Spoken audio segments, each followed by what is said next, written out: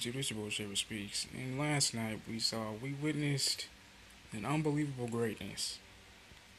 The Oakland, I'm sorry, the Warriors beat the fucking Thunder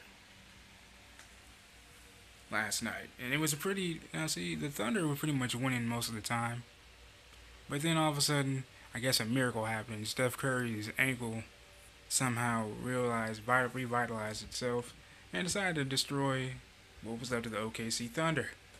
Now, me not being a big sports fan, I tune in from time to time, and this was just one of those damn times. Because I was just saying, God damn, man, what the fuck? It just happened.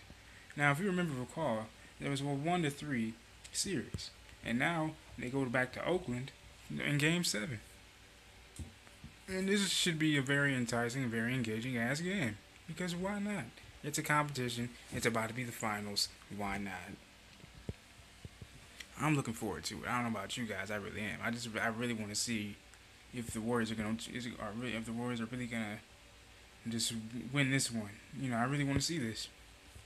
It'll be a good challenge. Instead of Cavs versus the Warriors. Things go back and forth, back and forth. It'll be nice to see what's gonna happen.